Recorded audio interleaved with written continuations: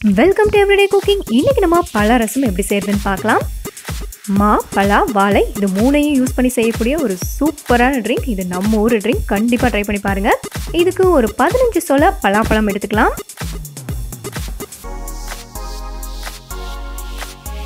இதோட நான் ஒரு 1/4 கப் அளவுக்கு சர்க்கரை சேர்க்க போறேன். உங்களுக்கு தேவையான அளவுக்கு சர்க்கரை கூடவோ குறையவோ ஆட் பண்ணிக்கோங்க. இதை இப்போ நல்லா பிளெண்ட் பண்ண போறோம். அண்ட் ஹேண்ட் பிளெண்டர் தான் வேணும்னு நினைச்சுக்காதீங்க. கண்டிப்பா இது மிக்சியில போட்டு அடிக்கலாம்.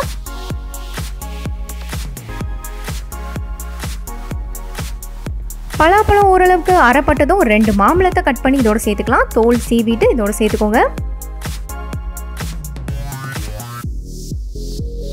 இது எல்லாத்தையும் சேர்த்து நம்ம இப்போ பிளெண்ட் பண்ண போறோம். அண்ட் மிக்சி யூஸ் பண்றவங்க தனித்தனியாக அரைச்சு அப்புறமா மிக்ஸ் பண்ணிக்கோங்க.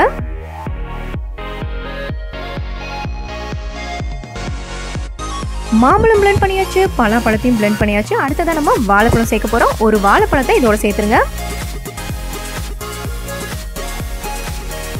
எல்லாம் மிக்ஸ் ஆகுற மாதிரி நல்லா அடிச்சுக்கோங்க.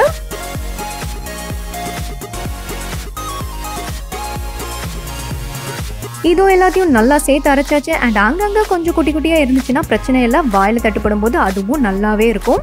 இப்போ ஒரு 2 கப் அளவுக்கு தேங்காய் பால் இதுல ஆட் பண்ணலாம்.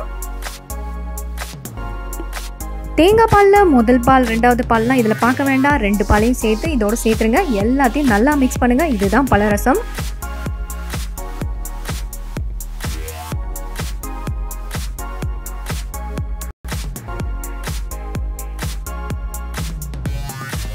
இதுவும் சூப்பராக மிக்ஸ் ஆயிடுச்சு. இது அப்படியே கொஞ்ச நேரம் ஃப்ரிட்ஜில் வைங்க. கொஞ்சம் சில்லாக குடிச்சா இது செம்ம டேஸ்டாக இருக்கும்.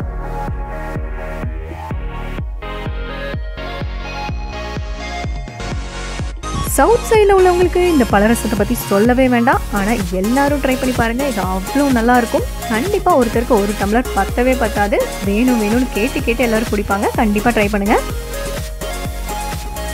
வேறொரு இன்ட்ரெஸ்டிங்கான ரெசிபியோடு உங்களை சந்திக்கிறோம். அண்ட் மறக்காமல் எங்கள் சேனலுக்கு சப்ஸ்கிரைப் பண்ணுங்கள்.